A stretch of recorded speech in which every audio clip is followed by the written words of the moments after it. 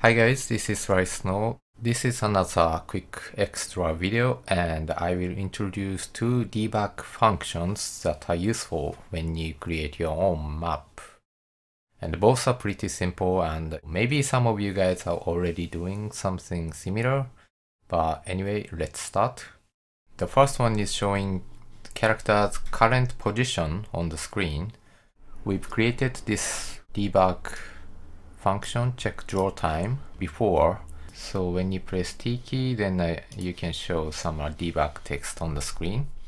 And so we're gonna add a little more here, and also I think I'm gonna change this name to not check draw time but show debug text or something, so it represents its function more precisely. Change this real quick.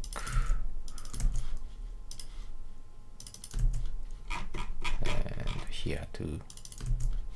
So we're gonna display players world X, world Y, and call and allow. So type like this. Okay, let's set font. Set font.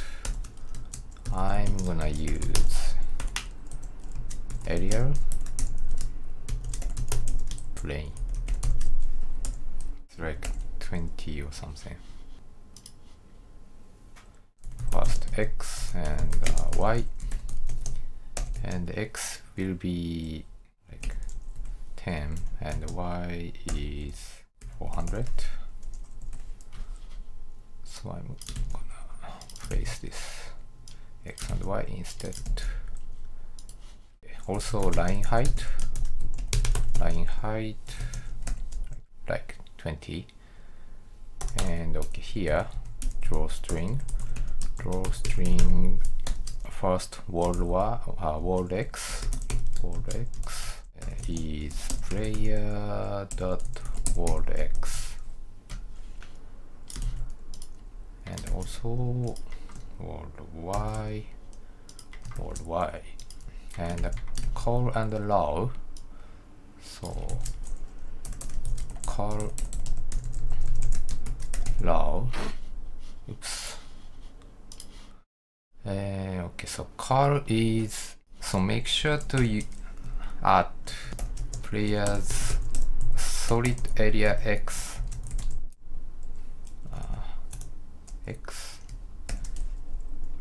and divide it by tile size, so we can get the position precisely. World Y plus player dot solid area dot Y and divided by tile size. Yeah, that's it, I think. Oh, okay, and after that, so after drawing each text, we increase this Y by line height. Okay.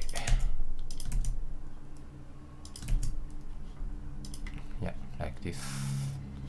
Okay, let's check. So press T key. Yeah. So now we can see player's position like this.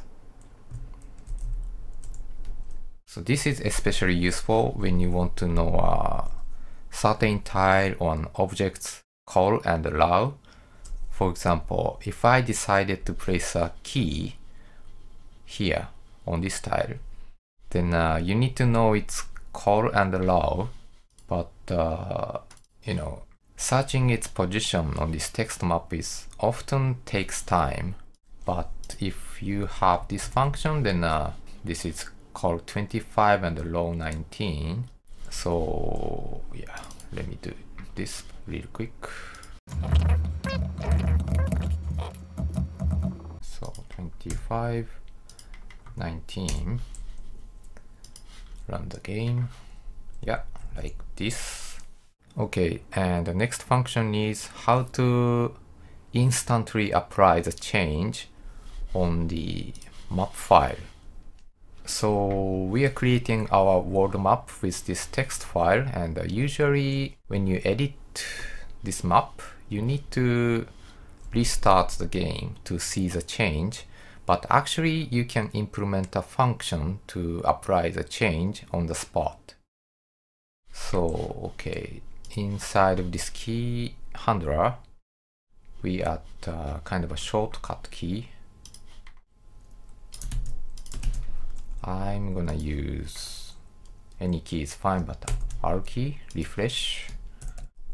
And when you press this key, we just need to call gp.tilem.loadmap and okay, pass the file path. So okay, so let's pass this map file path from here as well.